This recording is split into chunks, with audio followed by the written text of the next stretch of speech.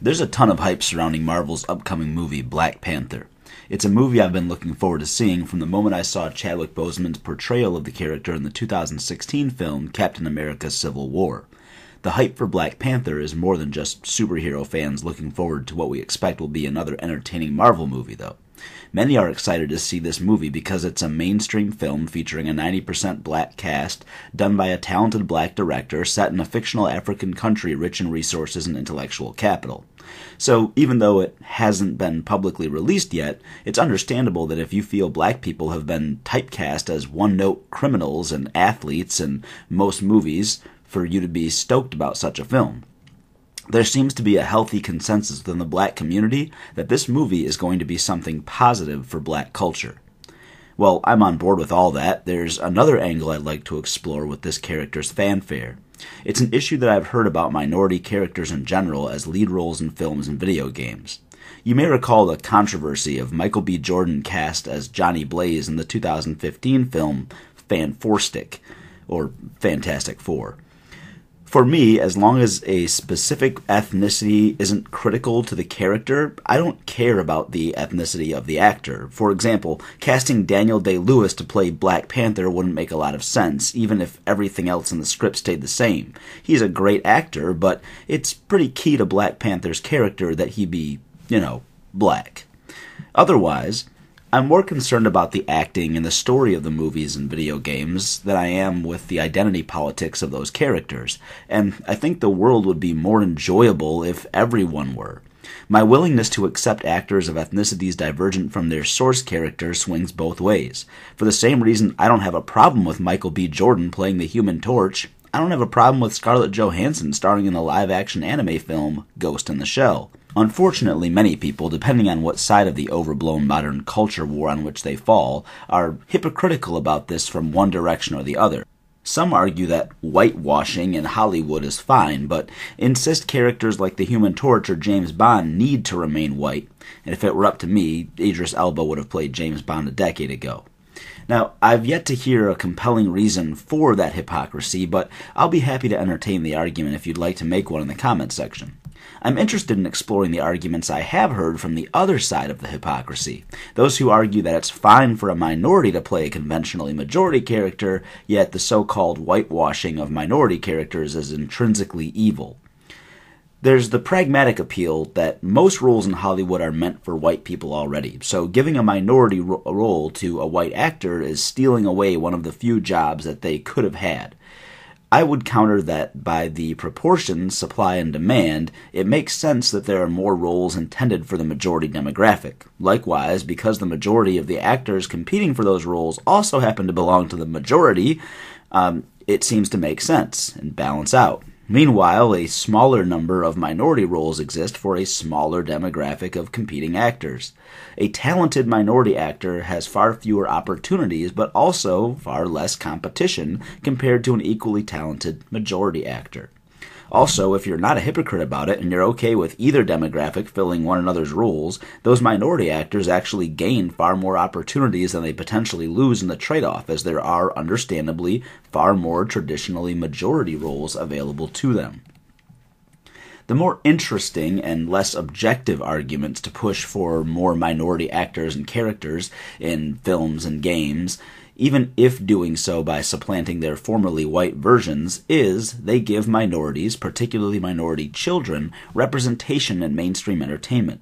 It's understandable to consider the impact it may have on a black child, for example, if the exclusive representation he sees of himself in films and video games is a negative stereotype.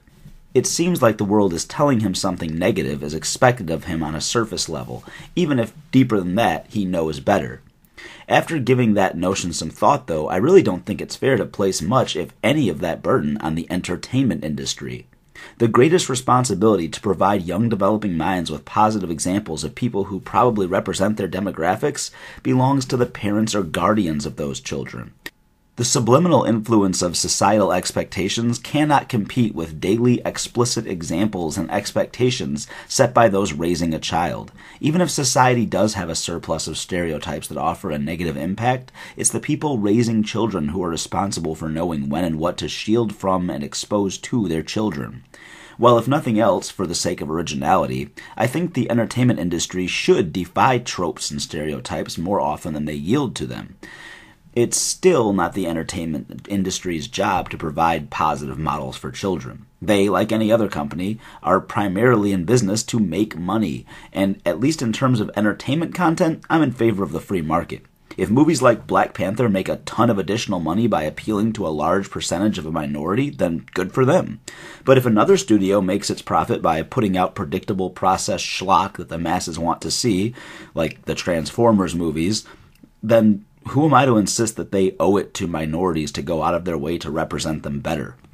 The impact people have by raising a child is infinitely greater than all media combined. So if you want better representation for minority groups to have with heroes, start with parents, not Hollywood. Now, I also feel that society should offer kids positive, relatable characters in their TV shows, movies, and video games. If a child has the misfortune of being raised by a single, drug-addicted, alcoholic parent, that child should be able to open a comic book or play a video game and experience characters that he or she can admire and aspire toward. I think that all of society benefits from compelling fictional characters existing, characters that can inspire us and motivate us. My point of contention is the insistence that the child needs to look like the characters in order for them to properly represent them. Decades before superhero movies were anywhere near the mainstream genre they are today, Marvel's Blade movie came out, sporting a black kung fu daywalker vampire who spends the whole movie beating the shit out of evil white vampires. It cost $45 million to make and made over $131 million at the box office. It got 2 sequels, and you know what? I loved and still enjoy all of them today, despite their flaws. But how is that possible? As a chubby white middle school kid, I loved the character Blade. I admired his calm, confident demeanor, his snarky wit, and his graceful movements. I looked nothing like Wesley Snipes, but I admired his character, and it's an important part of my childhood. I could list several similar examples of characters that I somehow admired as a kid, despite them being colors, genders, ages, and species that were all different from me. It's because they were compelling characters with cool stories and personalities. I never once felt separated from those characters because they were different or that I needed my heroes to look more like me in order to learn from them. A few years ago, I played my first Tomb Raider game, the 2013 game by Square Enix. There was a decent story, a well-developed character, and enjoyable gameplay. It never once bothered me that I was playing as a woman. I don't watch movies or play video games to see myself represented by other characters, and I never have. I can relate to those characters if they behave the way I would or in a way I would want to given their abilities and circumstances. So this pendulum swings both ways for me.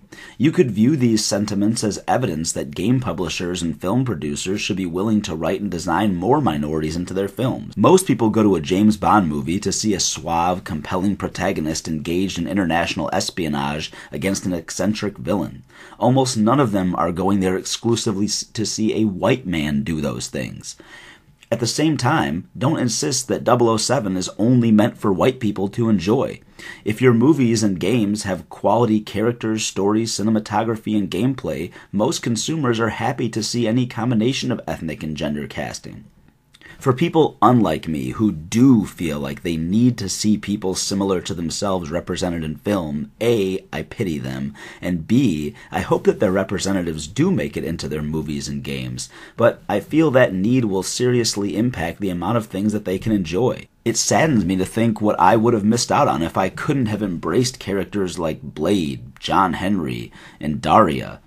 I also hope studios appealing to those consumers understand it's not enough for a character just to be a woman, a homosexual, or an ethnic minority. Those are surface-level traits that give very little for an audience to latch onto. For both society at large and the minorities desperate for representation, our artists should focus on giving us characters who are interesting enough for that representation to matter.